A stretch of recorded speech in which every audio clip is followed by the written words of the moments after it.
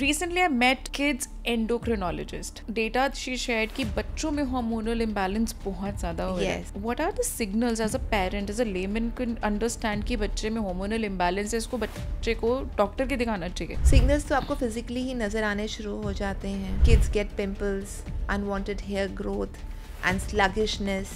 Then again delay in periods, yeah, heavy flow in periods.